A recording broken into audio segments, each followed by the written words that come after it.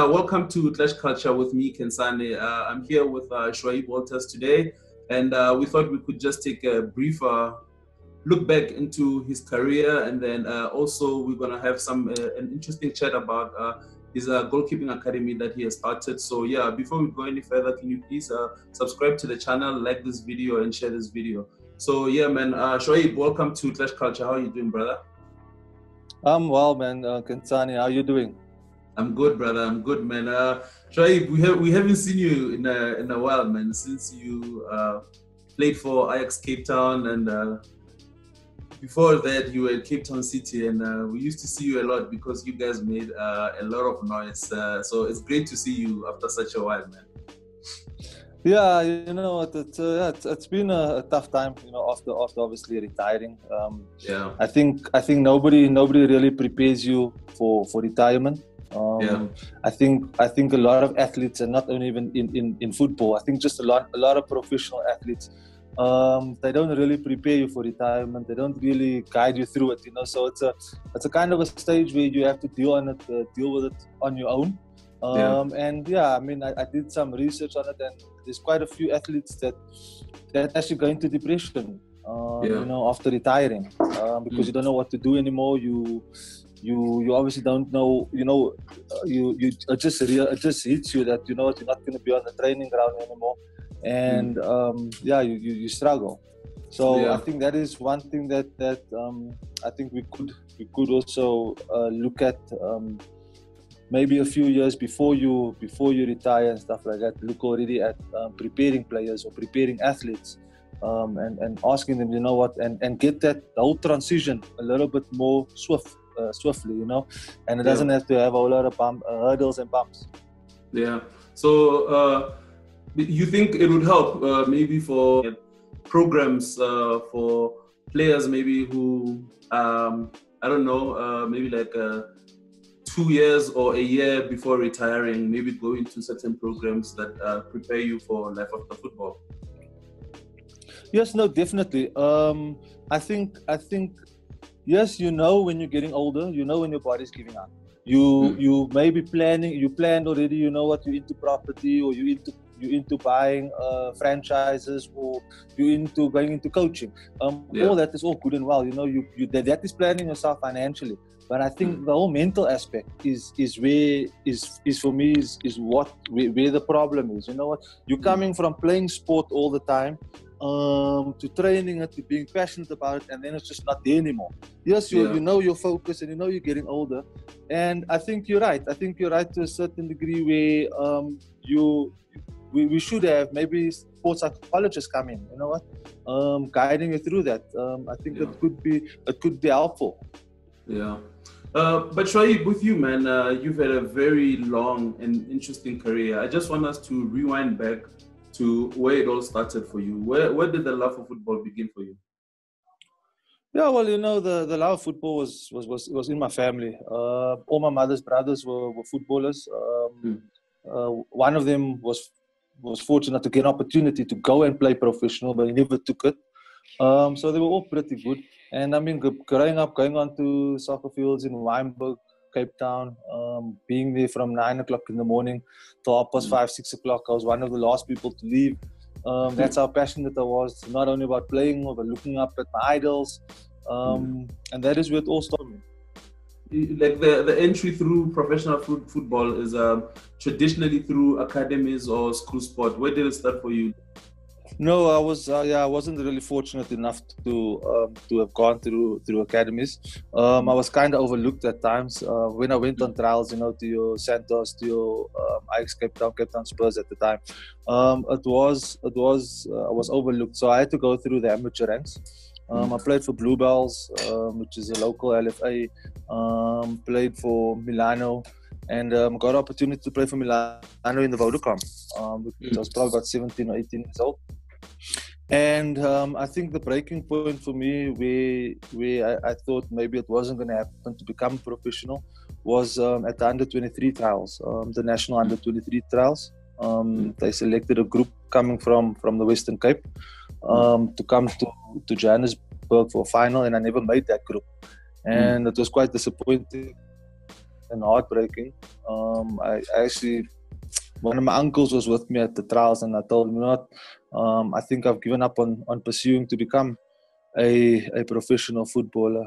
And I actually went on to go and work for Nashua as a photocopier and printer technician. And I was playing part-time in the Vodacom for Clyde Finance. And I did really well the one season and got an opportunity to play for Vasco in the first division. And from there we playoffs and I obviously caught the eye of Bloemfontein Celtics. And that's where the journey basically started. And you played one season for Vasco, right? Yes, we played one season. I'll never forget, I was earning 2,000 Rand a month. And if I work it out now, I played one season, so it costed the club 24,000 Rand, and they sold me for, I think it was 250,000 Rand. I was quite upset afterwards because then I realized doesn't the players get any transfer cost fees? I know in Europe, to get a percentage of that transfer fee. And unfortunately, we weren't lucky that time because, we're not lucky because it falls into the signing on fee. So you don't get a transfer fee because you get paid a signing on fee. Yeah. And then moving on to Bloemfontein Celtics, who was your first coach there? I think you were there. Were you there under the days of Mich de Avre or Kabozondo? Yes, I was, but they came afterwards. I was actually with Tony de Nobrega and Benjamin Reed. Yeah. And then after that, it was Mich de Avre, the season after that, if I'm not mistaken. But he was only there for 6 months as a coach. Yeah. And Owen Da Gama came, if I'm not mistaken. Yeah. And then I think after that it was Kabozondo. Or before that. Yeah. How was your first season in a professional league, playing in the PSL? I mean, here you are. You at one point you had given up on pursuing a professional football professionally. Went to work at Nashua, and you got a chance to play for Vasco. And then next thing you know, you are in the PSL. How was that switch for you? And how was that first season for you as a professional? Look, you know what? When it comes to taking the risk, I'm a very safety net type of person. So even that opportunity, we're speaking generally. I think my combined income with Nashua and playing semi-professional, I think it was about 13,000 if I'm not mistaken. Mm-hmm. And I got an opportunity to go to Bloemfontein Celtics and earn, if I wasn't mistaken, I think it was 22,000 Rand a month. And I still wasn't convinced of taking that opportunity because I was always thinking to myself, so what if football doesn't last? What if I only play for 2-3 seasons or just finish that contract and I don't get another contract? So I was actually reluctant to take the opportunity. And then I got I went for advice. I spoke to Manip Josephs. I gave him a call because he was obviously fully professional at the time. Yeah. He was a family friend. And I spoke to a few others, and you know what they told me, it's what you make of it at the end of the day. And then I decided, let me just take the risk. Let me just take this leap, jump, have a little bit of faith. And I'm actually quite grateful that I did that opportunity. Yeah. How would you sum up your first season in the professional ranks? How was that for you as a professional? It was quite nerve-wracking, and it wasn't as what I expected. I only but wish that I had much better training growing up, that I was more prepared because you're going into Bloemfontein Celtics.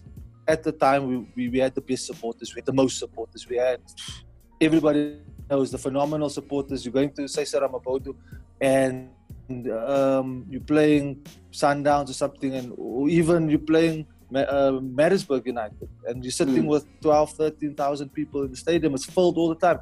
At that time, it was still the old Cesar, and it was 15,000 people, and they busy jumping in the whole stadium was shaking. So it was a lot to take in. I played 20 league games, if I'm not mistaken. I made some mistakes because it was my first season, and I got hammered. Playing for Bloemfontein Celtics in that era. It was tough because you walk past your supporters every time you go to the mall. I mean, there's only 2 malls in Bloemfontein. We all know that. So everybody now knows who you are. Everybody's gunning at you. You made the error or you lost. And the first thing they're looking at the goalkeeper. So it made me grow. It made me grow mentally. It made me mentally strong. It made you persevere because you knew you were going into games and your supporters weren't behind you, or you concede a penalty and they would say that the keeper could have done better. You know, it was. But I wouldn't exchange it for anything else because I think it made me the type of footballer that I was, going forward. So when you were there at Celtics, man, like to hear that you played 20 league games in your first season, or for a player who actually wasn't even really sure that he wants to be pro, and then how did things change when you had post Net Omoni, I think at that time there at Celtics, and was it hard to find yourself in the team with players like that, like with internationals coming? Because I remember even Patrick Tinyemba, I think, came when you were at Bloemfontein Celtic. How was that? Yeah, well, first of all, with post-Net Omoni, you know what? I knew what I was getting myself into, and when I moved, I knew he was Ugandan #1, but I knew that I was going. My first year, even second year, was going to be a learning curve. So for me, it was just learning where his strengths was and what he was, what he was good about, and what made him international. And shot stopping was his thing. I can tell you now. He also had a very good distribution out of his hands. Similar to Kune, he also used to do the side kick. So I used to steal a lot from all the good goalkeepers that I worked with, and that's what I took from him. I'll never forget it. I think we were 2-1 down. Black Leopards was our 11th game, and he got injured at halftime, and I had to go in. And I'm like, okay, but we were already 2-1. I think it was 2-1 down or 1-0 down, and we went to end up winning the game. I had an assist. I think it was either from a goal kick or it was out of my hands, a drop kick, and we won the game 2-1. And going back to what you were saying about Patrick Tinyemba, he came in after the Olympics. Mitch Tavares said he needed some competition for me. And I said, yes, I agree. We all need to compete, and you can bring him along. Bring him on board. And we competed. We shared the games, the first half of the season. And then I think he was going to go to trial on Turkey, and then that didn't materialize and ended up staying. And I felt obviously for an opportunity for me to get into the Bafana squad, I had to play a little bit more regularly. We can't be sharing games, and that's obviously where the Maritzburg deal materialized. Yes, and then because when you were at Maritzburg, was it in 2010 or 2000? It was 2010, right? Well, I moved I went on loan to Maritzburg the end of 2009, but I played there obviously for the couple of months, and then I got the call up to Bafana. So I started off at Maritzburg just before the window ended. It was the last day of the window. I will never forget it. I was driving from Bloemfontein. We were playing AmaZulu, or we were playing a team in Durban. And I just got a phone call an hour into our drive and said, okay, you have to get off in Harrismith. And I think this was the Friday because we were playing them the Saturday. And they told me you have to get off the bus in Harrismith and somebody's going to come pick you up there. They're going to drive you to Johannesburg, and you're going to go to the PS office and sign your contract for Maritzburg, your loan contract. So I moved to Maritzburg. I think it was November or December, somewhere along that line. Do you think having to take that detour to Harrismith, do you think that was one of your like a life-changing move for you? Yes, no, I think it was. If I remember now correctly, my agent and I were actually pushing for the move. We were pushing for a loan move, but obviously for regular game time. Yeah, you know what? It's a blessing in disguise, and the opportunity obviously came through luck. Obviously, making the Bafana, not through luck making the Bafana, but you work hard to get there, but you work hard to be given an opportunity, and then when the opportunity comes, there's a little bit of luck involved. Because if I look at that time and in that year before the World Cup, we were about 6 goalkeepers in contention. It was obviously Kune, it was Munib, Emil Baron, Rowan Fernandez, and then maybe myself. Yes. But yeah, I think that was probably the goalkeepers, the 5 goalkeepers. And Rowan Fernandez had an injury in Germany. Emil Baron got injured in Brazil. And that's where I obviously had to travel to Brazil to join up with the Bafana camp in March 2010. Yeah. And I mean, the move from Bloemfontein Celtics to Maritzburg, like when I look back at it, I think it was like the move that changed things for you. You said there's 4 things that you wanted out of playing football was to win a league, win a trophy, be nominated for Goalkeeper of the Season, and play for Bafana. And you won. We'll get to that, but you won the Telkom with City.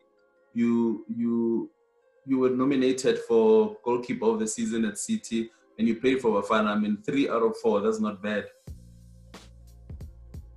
Yeah, I think you know what, each player you need to set yourself goals, and I believe that is what we need to teach every footballer.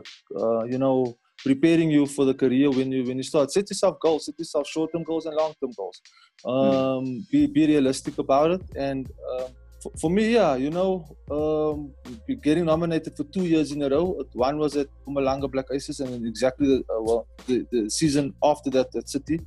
At you know what, at the age of 34 and 35, it also should be, you know, a little bit of motivation to everybody else that, you know, you can decide how long you want your career to last, and how long you want to go into it, and when do you want to push. I remember Nombeti still pushing at 38 years old. You got Yeye now, you got Morgan Gold. So at the end of the day, the inspiration to players that have this perception that 32 or 30 years old, it's old. It's not old. It's how obviously you want to handle it. Going back to the 3 out of 4, every player wants to win the league, but you also have to realize and know what's your role in, you know, I mean, being at Maritzburg, signing a 3-year contract and then signing another 2 years or 3 years. You had a club that, you know, your goal is top 8, you know. That's first and foremost. And then you take it from there. It's the same thing as maybe asking the old Newcastle to win the league, or, you know, a team that's mid-table every year. So if you had a club, or Everton, but if you had a club that's like, for example, Maritzburg, I think maybe there I was goal-driven, maybe for a cup, maybe a Nedbank. So yes, I think I was maybe hoping for a cup, but it didn't happen then. And you know, taking the opportunity, going to Mpumalanga Black Aces, and then obviously making some waves there with getting the nomination. Yeah. I want us to touch on the Bafana selection in 2010. You were one of 16 locally based players that were in the national team for the World Cup.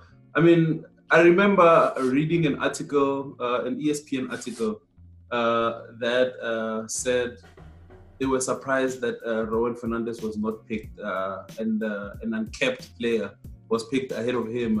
And I think because of the profile and the fact that he was playing in Germany at the time. And what did you go through? Like, what went through your mind, being an uncapped player, being selected, being part of the last 23? Yeah, you know, I'll never forget it. We just arrived. I'm not too sure who we played. We played our last friendly game, and we arrived at the hotel in Johannesburg. But I know we played the game in Polokwane or Mpumalanga. And we arrived back, and they said, okay, they're going to announce out of the 30 guys, because we still were final 30. And they're going to announce the last 23, and I think this was about 1 o'clock in the morning. And they obviously just said, okay, we're not going to announce the 23 that made it. We're obviously just going to announce the 7 that hasn't. And I'm sitting there, and to be honest, I myself, I'm reading all these articles, and they're saying there's you know, it's a given. It's Kune, Munib, it's Rowan.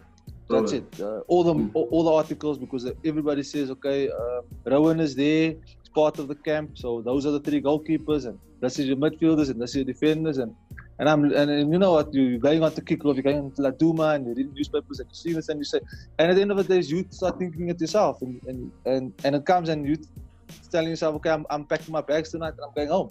And Pereira comes and he announces, sorry, it was Jairo Lille, announces the 7 players, and I think I sat there for about an hour in the conference room, and they were still packing up and leaving, and Pereira asking me, why are you still sitting here? And I was still flabbergasted. You cannot believe it still hasn't sunk in, and you're sitting there, and I'm the only player still sitting, and it's an hour in after they have announced it, that everybody's running to calling their parents and their loved ones that made the squad, and packing their bags so they could go home the next day for a couple of days off, and I'm sitting there and I couldn't move. Shocked. And you think to yourself, everybody else was telling you you're not going to make it. You're telling yourself you're not going to make it, and then you make it. So I think all credit goes to Pereira. I think he had a lot of, and his technical team, they had a lot of balls, if you want to call it, and grit. I still haven't asked him why, but for me, it's I think we can learn from the 2018 World Cup. Germany took Neuer back, and Neuer had the worst World Cup he's ever had. But he came back from injury, and they were so we need him, and such an experienced campaigner had the opportunity to play, and he never had a good World Cup. So if you look at it in that way, are you going to go with experience, or are you going to experience who's still a little bit injured, and what can they offer you? Or you're just going to know what, I'm going to take and give opportunity to obviously an aspiring or a younger goalkeeper. I don't know what the situation was, but yeah, it's it was tough. It was a tough time beforehand, but I think the end result went my way at the end of it. Any memories or any stories to tell about that Bafana camp in 2010 during the World Cup? Yeah, I think the story that I can tell that I will never forget is playing France. Koen is red carded, obviously, after the Uruguay game. Munib goes in, and about 70 minutes into the game, and he's pulling his hamstring, and I don't know if he was just trying to work on my nerves by trying to make me panic, because we're playing France. We up, what was it, 3-2 at the time, and he's busy pulling hamstrings, and I think about it now, and I think he probably was just trying to obviously get my nerves worked up. That was obviously one of the memories, because now you're second choice, you're not anymore the third choice. So if anything happens, you're going in. You have to warm up. You're playing France, and France.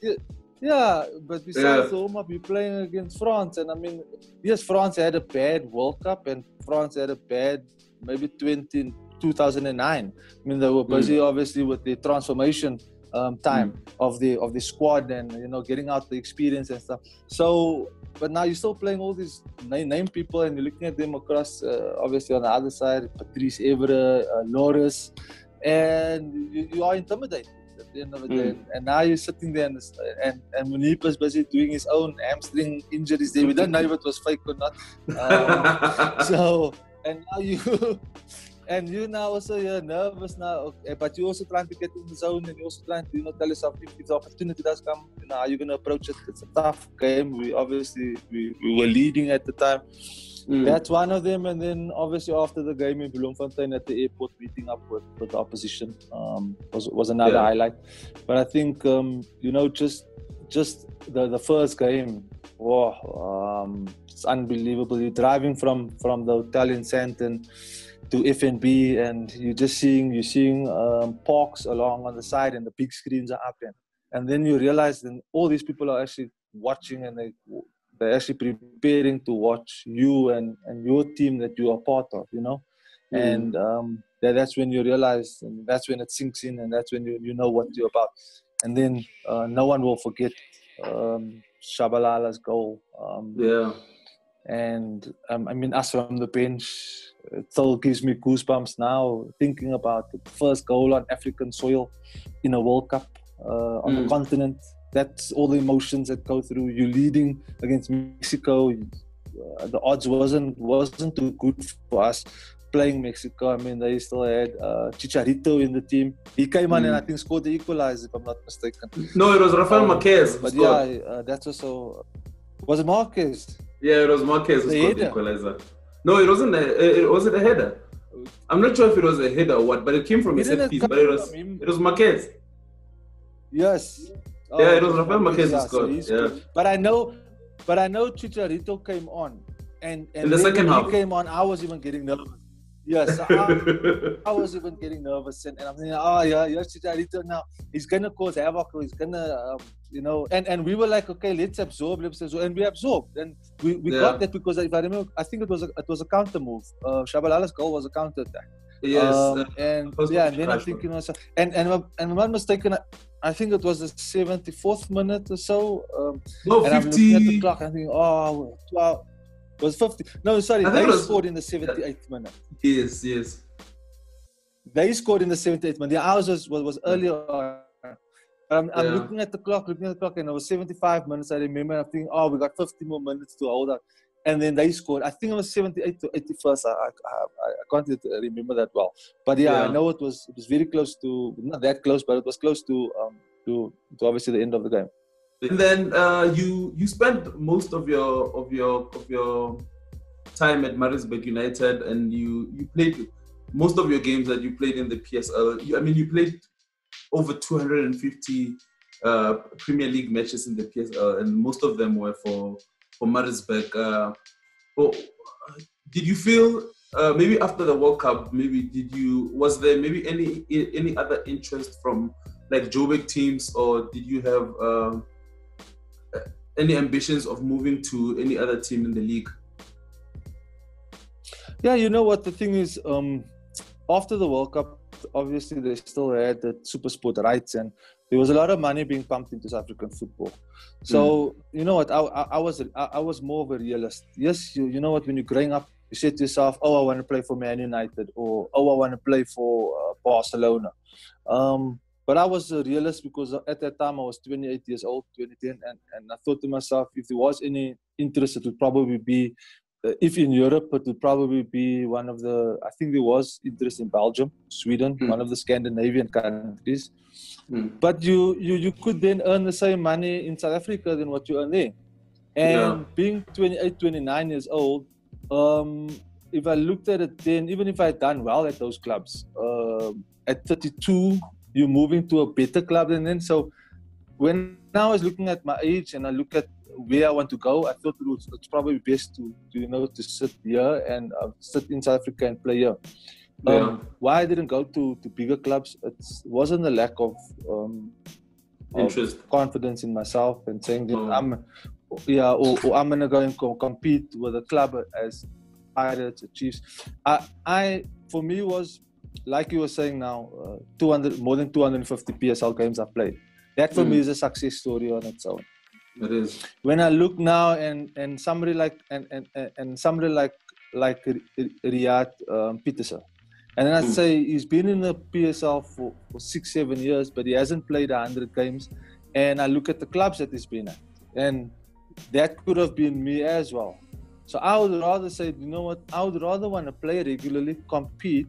Yes, you don't know what's going to happen before you go to the club. Like he maybe thought, okay, let me sign from Chiefs or Super Sport to Sundowns. I'm going to break into the team and play. Yes, you can.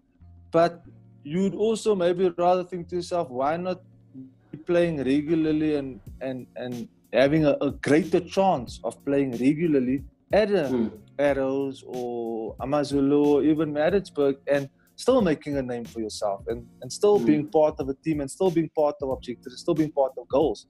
Whereas having all that talent and sitting now 3-4 years, and you should have been part of the national team setup, but you can't be part of it because you're not playing. So that was the way that I looked at it after the 2010 World Cup. Do I want to go to Sundowns, Chiefs? And you're going to fight for a position and you could potentially get the opportunity. But I mean, the chances, and I look at it risk factor wise. Here I'm at a place where it's me, I'm competing with one. where I'm gonna go to sign for Sundowns or Chiefs, and you're competing with 3-4 others. That was how I decided. You know what? Let me commit my good years to a team like Maritzburg, because as much as you always will hear stories about the club like that, maybe the owners or this one's get involved, that one get involved, or this or that. They also had goals and they had objectives, and they actually a club for the city and for that city and for the province. But the owners are dedicated to the club. They are passionate about the club. They're passionate about the city. And for me, that's all that I wanted, and all I wanted to hear from owners. Mm. And then, how did the move to Mpumalanga Black Aces come about?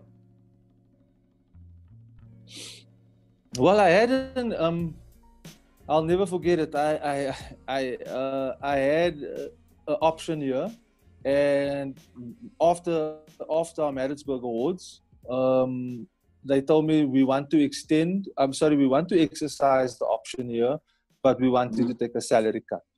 So I said, okay, I'm not prepared to do that. You obviously have up until, I think it was the 31st of May, to exercise it with that. And then the 2 weeks, obviously, after I think the season ended mid-May, we had our year-end function on the day. And that 2 weeks we were back and forth. I was already in Cape Town. But in the meantime, I was already in contact with a few other clubs. And on the 31st of May, I called again and I spoke to the COO at the time, Mr. Gadodia's son, and Farouk's son, and I told him, and then the offer came through from the Morph brothers, and they said, okay, we needed to fly up to Johannesburg. And just before I left Cape Town to fly to Johannesburg, I called the Gadodia son again, and I told him, you know what, I'm going to, and he says, no, we want you to stay, we want to exercise, but I said I'm not prepared to, and came and I signed the contract, obviously, with Mpumalanga Black Aces. And then how would you sum up your days back when you were still at Mpumalanga Black Aces, when you went there and you started there? How would you sum up your days there? It was the best season of my career for me. That season and the following season at Cape Town City, it was probably my two best seasons I've ever played. I worked with Mushin Etugal, and you're a 34-year-old man, and he's shouting at you like you're a 14-year-old boy, and you have to suck it up. I can remember at the time I told my partner every day that I just want to retire now. I'm done with football. I mean, I'm having Mushin Etugal. You could literally do nothing right. You'd be on your case. He was on my case every single day, like I'm a 14-year-old boy that is busy grooming to become a professional. You're one of the most experienced players in the camp, and he's shouting at you like you're a small boy now. I know a lot of people would take it personally, and I know a lot of other players did probably take it personally, but at the end of the season, I could tell him, you know what, from what you did at the beginning, now I'm a nominee for goalkeeper of the season. Yeah. But that's all that he wants out. I'm proof that when he's at your case like that, then I promise I could never do anything right. And I wanted to retire. I think just before the August cutoff, Maritzburg wanted me to come back on loan. Yeah. And I was actually considering it, and I was thinking to myself, hey, must I just rather just cut this crap, just leave the cycle, man, and go back to Maritzburg, because they were having troubles now also, because they I think there was a few mistakes from the goalkeeper at the time in the MTN 8, if I'm not mistaken, and I was thinking, hey, don't you want to consider come back? And I'm sitting here, and then my partner's telling me, you know what, no, not push through this, and I wasn't even playing. Now I'm sitting, I'm getting so much slack from Mushin Etugal. I'm third choice because Jackson is first choice. Jackson Mabokwane is first choice. Bafana Hlapo second choice. We go to our first games to Nelspruit, and we're playing the Friday night. We're playing Super Sport, and the Tuesday we play Sundowns. And we arrived the Saturday, and I'm not even in the team sheet. And I'm thinking myself, this Maritzburg call doesn't sound like a bad idea. And I'm obviously upset. I've worked hard during pre-season and I'm not even in the team. I'm thinking myself, what did you get into here? And the Tuesday we play Sundowns, and then I get called to be on the bench for the Sundowns game, and that's where Jackson got the red card. And we beat Sundowns 1-0. And we played with 10 men for the whole of the second half. And that's obviously how the journey started with Mpumalanga Black Aces. Yeah, and I remember you even challenged for the title that season. Yes, it's a hard pill to swallow because there were games that we just thought we were going to win and we just didn't play according to the game plan. But at the end of the day, for me, it was a really successful season because coming into a squad where Mushin got rid of maybe 15 players, if I'm not mistaken. I think we only had about 10 players right at the beginning, the 10 of the players of the season before. Yeah. And he got rid of all these big name players. And I'm sure even now the Morpheo brothers will tell you that they must have even thought to themselves, what are we getting ourselves into? And it just kept Collins Mbasuma, Kuboni, we had Mzava, and we had who was a centre back, the captain, can't get to him now. And those were the only experienced players that he had. And obviously Jackson Mabokwane in goals. And everybody was thinking, how's he going to build this team? And then he brought in Aubrey Modiba, Thabo Nodada, Paul Matsi started playing regularly. And that's obviously how he knew what he was doing then. And for me, it was a successful season. Yeah. And then moving to Cape Town City, I mean, you guys, when the team, in the first season that you guys took off, Cape Town was buzzing, the league was buzzing because there was this new exciting team. Eric Tinkler as a coach, he had to prove himself because at Pirates things didn't go as well as he maybe would have liked them to. And then he goes to Cape Town City, and then you guys just shake up the league. Yeah, you know what, it was, like I said, it was probably from the foundation that Mushin said. I've read a few articles where it says it takes about six months for a certain philosophy to come out of a team, especially if you work with a team for so long. So a combination of Eric Tinkler's coaching and a little bit of dynamics of what Mushin had brought in. Because if you look at it, Aubrey Ngoma, Lebogang Manyama, those were all the core of the key players that was at Aces. So you have those ones, and I mean those two were electrifying together. That was probably the best combination. Aubrey had the most assists in that season. Lebo got player of the season that season, yeah. So and then obviously we brought in some good players. Brought in Robin Johannes in the back to replace Mzava. And then Aubrey Modiba left to Super Sport early in that season. Yeah, but I mean, we still had the philosophy of Mushin Etelgal, and then you had the added value of Eric Tinkler coming in, and that's what I think was. And we were playing some good football. We had a lot of counter-attack transition football in that year, but it worked for us at the end of the day. Yeah, and then Shuaib, starting from not being sure if you want to be a professional, I just mentioned now that at the beginning you mentioned the fact that you were overlooked, and then that season you get nominated for Goalkeeper of the year. You win the Telkom knockout in December in Polokwane against SuperSport. I mean, did that feel like vindication and as to being the guy that was overlooked and you found your way through amateur level football? Going into the 2010 World Cup, it was said that Rowan Fernandez or either Emil Baron would be the third choice after Munib and Itumeleng Kuna, who was the number one. And then you make it through. And then here you are nominated for Goalkeeper of the Year. You just won yourself a League Cup with Cape Town City. Did that feel like the vindication that you needed for yourself to say, you know what, this wasn't a bad choice after all? Choosing between working at Nashua and making it professional wasn't a bad choice.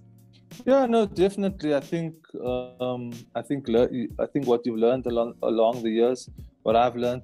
I mean, even if you look at, I don't know if you even recall 2017. I think it was March. I still got a call up to the Bafana squad. I mean, I was 36 years old. So you look at those type of things, and then you think to yourself, yes, it is. I mean, it took 13, 14 years, it took 12, 13 years to get my first trophy, get another call up, so get a nominee. At the end of the day, it's like people must understand is this. There's so many routes to get to a destination, and not everybody's route is going to be the same. You want to get to a certain point, there's 4 or 5 different routes. Some are straight, but some takes a very long, detour. And I think that is what any sportsman or any footballer should know is that. And I tell my young goalkeepers that as well. You know what? There's not just one way to get into it. Like a lot of my goalkeepers now, they're talking about 12, 13 years old. Oh, I want to play for the Kaizer Chiefs or Orlando Pirates development. But if you look at it statistically, who besides Kune came from Sundowns, under 12, under 13, and still play professional, or Chiefs? Which of those or not players, maybe goalkeepers, because I only look at, most of the time I look at the goalkeepers. So I always tell them also, you know what, if you want to go and play there, like I had a goalkeeper, he was at Orlando Pirates, under 14, he's still one of my goalkeepers. And then he tells me, hey, Coach Shuaib, what do you think? Must I go to try Chiefs, or here's this company that's taking players overseas to go and trial there or go and play. And I'll tell him, there's different ways. You can even go and play amateur football. But maybe it's because of the way that my route has been through amateur football and then semi-professional and then professional. That was my route. Others go straight from amateur into professional. Others go through the youth academies. So everybody has their roots, and for me, sometimes it takes longer. I mean, mine took longer to get trophies, to get a nominee, and everybody should know that each route is different. Yeah, I think before, because now you're touching on the academy stuff, and I'd like us to get into that. But before that, I just wanted to find out from you. Did you feel hard done at City that you had been nominated for Goalkeeper of the Season twice in a row? Once the last season at Mpumalanga Black Aces, and then in City's first season, you were nominated for Goalkeeper of the Season. Did you feel hard done by the fact that Sage Stevens just played ahead of you even after you just had the season that you had? No, well, the first season, obviously, with Benny. I played in the MTN 8. We got all the way to the final. And then I think it was before the final, it was a league game. I made one big mistake late. I think it was the 82nd or 83rd minute against Orlando Pirates.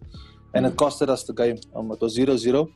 And I was supposed to go out and catch the ball, and I left it, thought it was going to go out for a goal kick, and one of the players came and he just slid it back in and it rolled over. And it was a costly mistake. And you as a goalkeeper, you need to know that when you make errors, 99% of the time it does result in goals. Sage was obviously came in and he was doing well. And at the end of the day, all I could do was obviously just push him and give him the guidance, but push positively and compete, positively with him. Yeah. And that was basically the role that maybe I thought that was leading towards, this is the role that you're going to be playing for the season. And I was okay with it. At the end of the days, you know that you can't always play forever. And I mean, at 37, getting a nominee for goalkeeper of the season was good enough for me. Sorry, at 36 years old, was good enough for me. And you have to support the team at the end of the day, and you have to support the coach on whichever decision he makes when it comes to playing, who's playing. Yeah. Was it a hard decision to make to move from City to Ajax Cape Town, who were playing especially in the NFD? Yeah, well, John Cometa spoke to me and he said, you know what, we would like you to come on board as the coach, as the goalkeeper coach. And I felt that I wasn't ready to give up the playing, because I've always said that I'm going to retire when I'm no longer passionate about playing. And I felt that I still had a little bit in me to play and to compete. And I thought maybe I would wanted a role where it would phase me out, where maybe a third choice goalkeeper, but also the goalkeeper coach, so you're still part of the playing. And they weren't looking for something like that. They were looking for, you retire now and you go straight into coaching. And they wanted me to be in charge of all the goalkeepers. So basically, you're looking at the senior side, the MDC side, and you have to help out in the Castle League and the SAB League, or whatever clubs, whatever league teams they still had, the junior teams. So I felt that there wasn't going to be any growth in my goalkeeping academy. All that I want for professional footballers, or even just professional athletes, is that for them to be people to prepare them for what their lives are about, and what their lives are going to be about when they make it professional.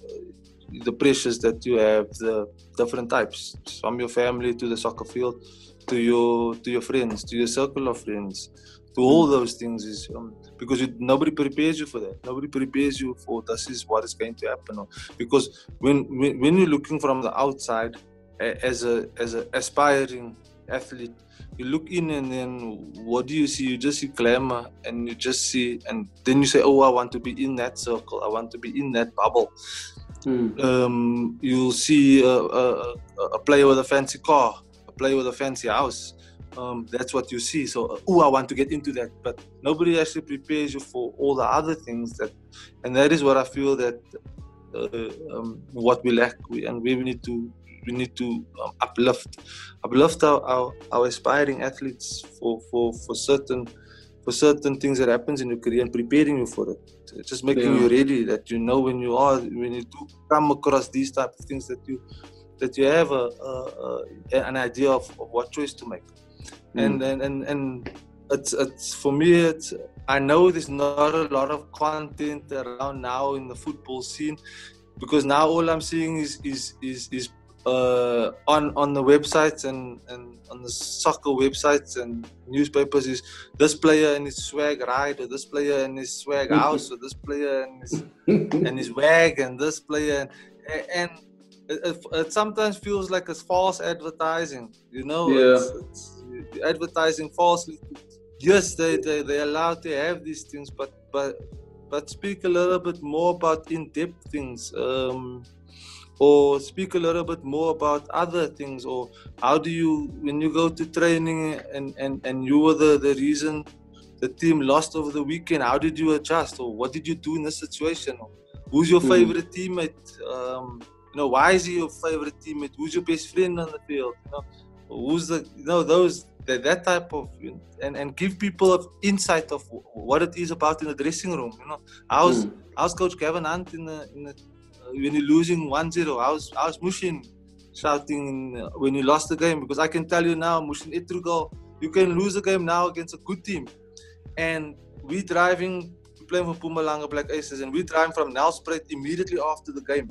So immediately after the game, you're on a 4-hour bus to Johannesburg, and Mushin doesn't stop.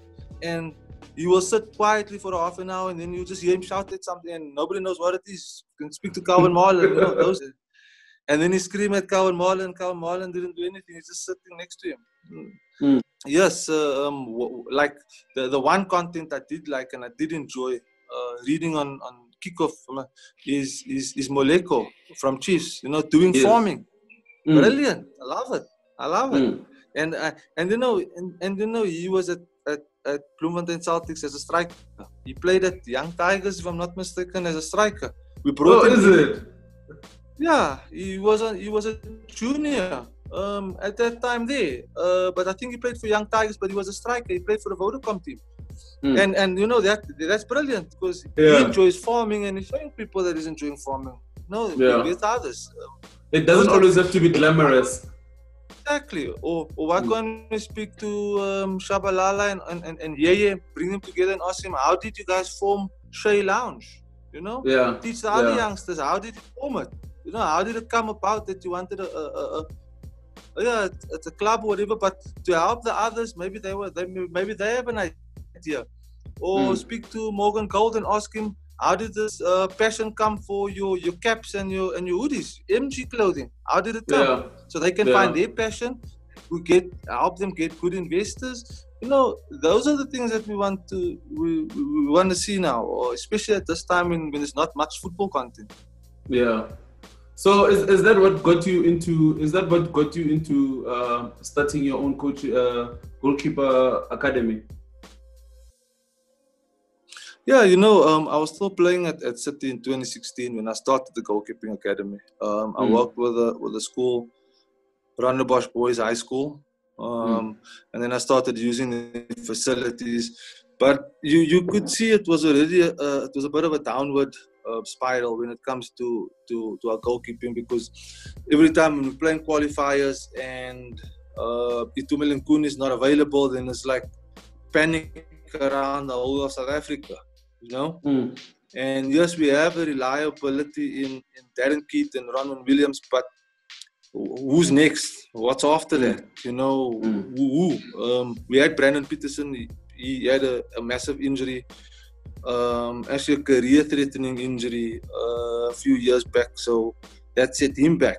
Where's Jody February? He signed, if I'm not mistaken, for Sundowns and is now on loan at Cape Town.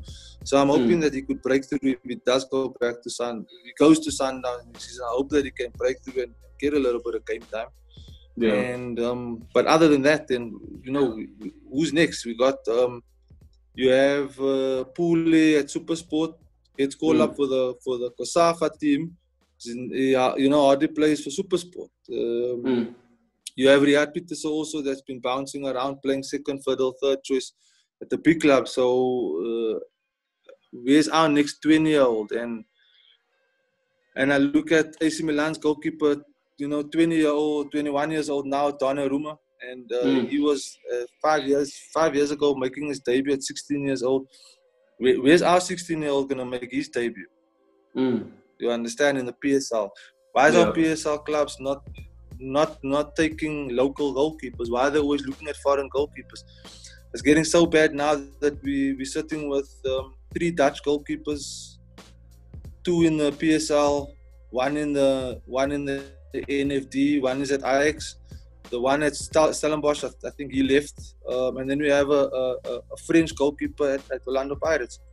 So each season we're just seeing more and more foreign goalkeepers, and we're not saying that they're not good enough, but we also understand where the clubs are coming from, is because we don't have resources here. We don't have our goalkeepers here, and that's where the academy basically we had thought, let me try and get the fundamentals of goalkeeping into our young goalkeepers. Yes. Where we could potentially see the next Ronwen Williams and Itumeleng Koen. And why I use Ronwen is because in 2011, SuperSport said, you know what, I'm going to invest in my youngster. Yeah. I'm going to allow you to make mistakes, but you're making mistakes because you haven't played much. You're not going to be making technical errors.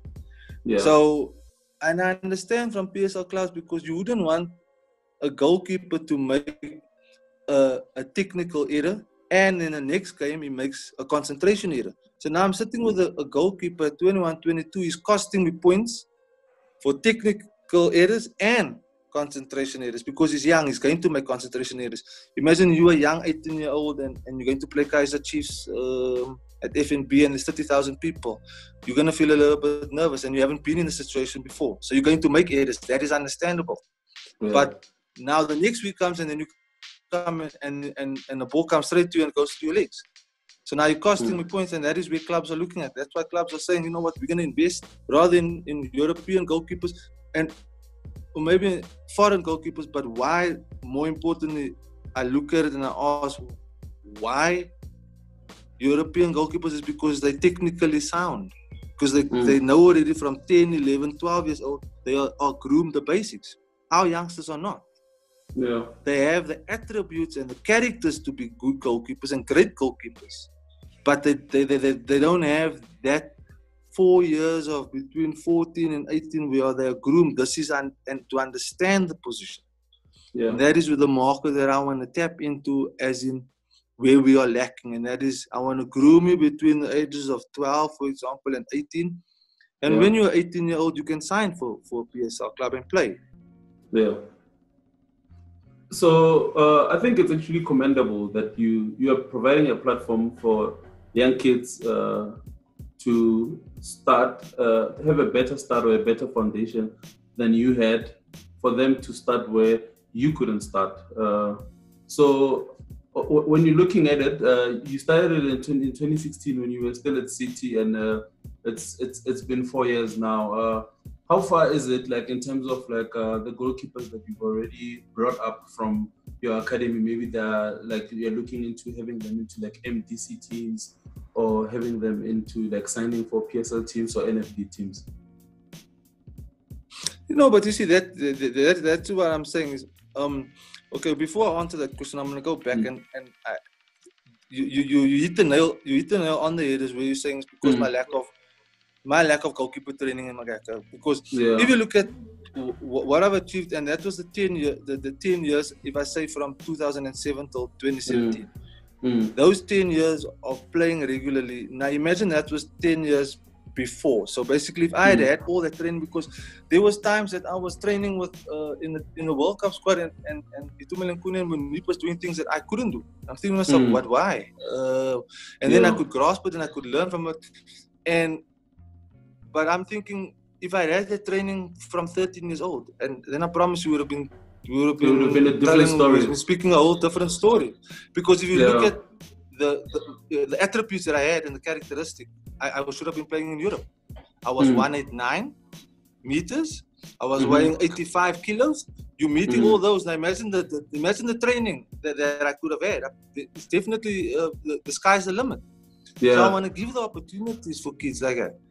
And going back to signing for PSL clubs, I want to see more clubs, putting in and saying, we're going to give you the opportunity that SuperSport gave Ronman. He's a perfect example because everybody knows about it now. Yes.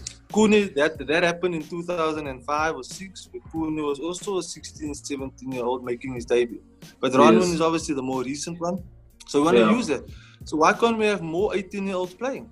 Given the opportunity, 19 years old, and it's only because clubs will see the potential. Like, for example, now look, Darren Johnson does well.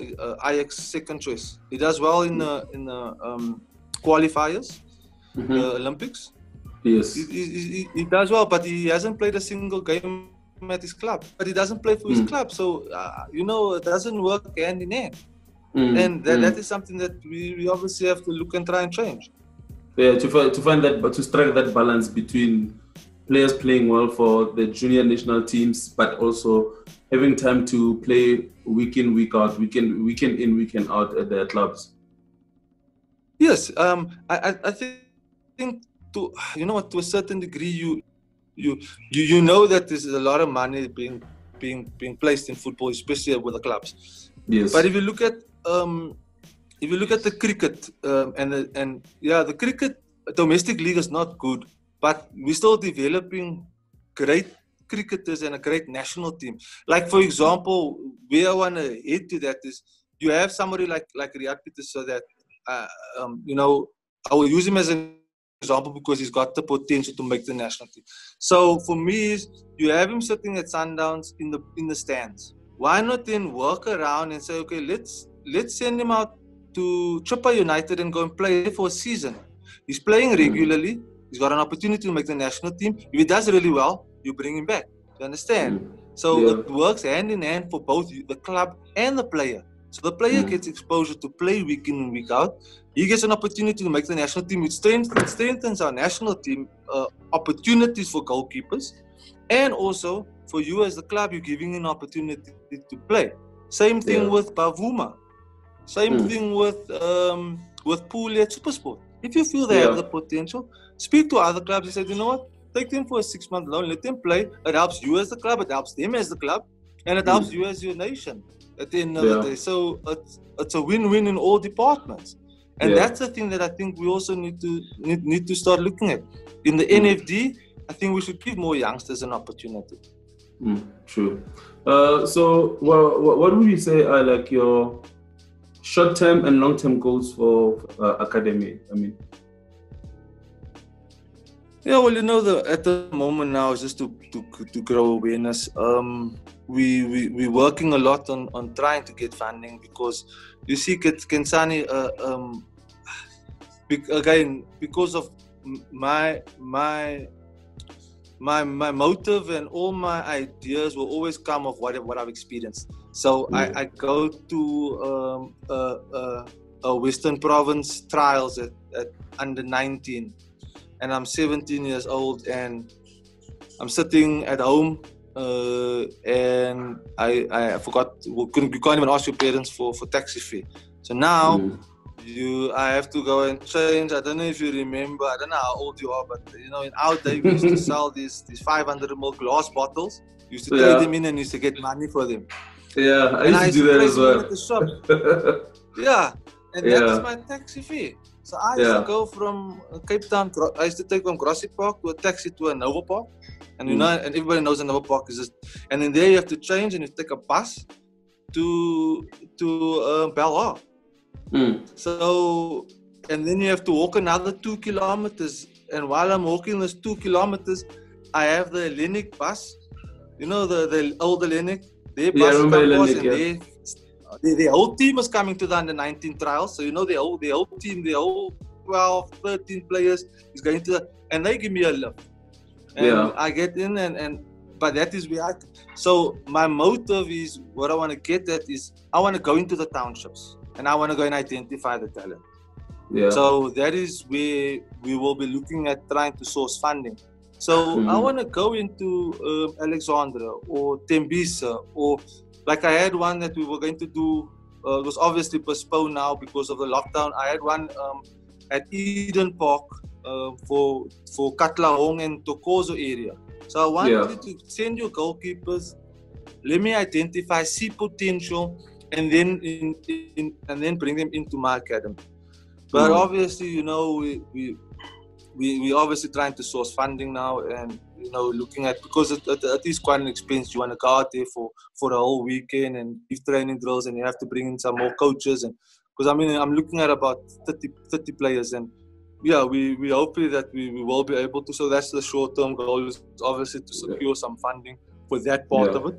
And then we do have lessons that I give to aspiring goalkeepers that can afford it. So there is paying clients that obviously keeps the academy running, but going out and sourcing, and we want to give kids opportunities that are a little bit disadvantaged, and they don't have the opportunities, and that's what I want to do. And I want to go and find the next raw talent. I want to go and find the next Itumeleng. I mean, Itumeleng will tell you also, slept the bus stop. Also had to do the traveling, but we want to go out and source it. So you want to plug that gap in terms of getting those kids to put them in better positions to be seen as to what they could do in the future. Yes, you see, we want to try and make it a level playing field for everybody, and I feel that we have so much talent and so much, but we're just not in investing it, or investing in opportunities of looking out for them. And that for me is like you're saying, we want to plug the gap, but we also want to look at evening the playing field. For example, I don't know if you've seen this video where it's an American video where the guy offers all these students $100 for the winner, whoever wins the running race. But before he blows the whistle for the race, he asked them each question. So he asked, okay, who didn't have taxi fare to even get here, take 2 steps back. Or if you did have, take 2 steps forward. So at the end of his 5-10 questions, you had like 3 or 4 people right in front and like 3 or 4 and almost 100 kids all at the back.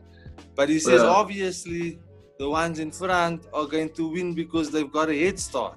So in a nutshell, that is what we want to achieve. We want to give everybody a fair opportunity on reaching your goals, and don't want to be disadvantaged or classed as that.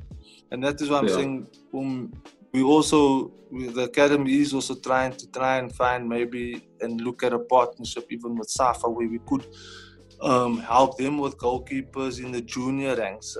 And I'm not only talking about guys, we're talking about boys and girls. We want to give that opportunity. We want to, even going into the disadvantaged areas, I'm even looking at using goalkeeper training as an opportunity for females as just to be active. Maybe you coming out of a violent home, or you coming out of, and you want to find a different avenue, and that is what we what the foundation and the academy is what that part is about. And then, like I said, we also have our paying clients, which feel that the parents will feel that the kids do have potential. You can also contact us, and we can obviously take you through that. The way we train those goalkeepers as well, and try to prepare them if they want to become professional goalkeepers, or if they just want to improve generally as goalkeepers for their clubs. Oh, okay. So how do people contact you, like in terms of maybe to join the academy, or maybe if there's someone out there who wants to be part of the academy as a funder, or in whichever way they can come in contact with the academy? How do people get in contact with you? Yeah, well, we obviously have our Facebook page, the Shuaib Walters Goalkeeping Academy. We're on Instagram as well, and on Twitter.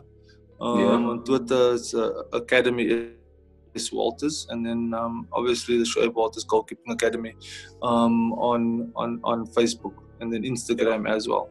So if there's anybody obviously keen, and I mean you know that we have to be realistic now, and obviously the economy has taken a knock now, and you know there's not going to be a lot of CSI fundings, and a lot of companies pushing to fund now at the moment. But I mean we're not only looking at companies and saying, you know what, we want $500,000 for example for 50 kids for the year. Even if you have smaller businesses that would say, you know what,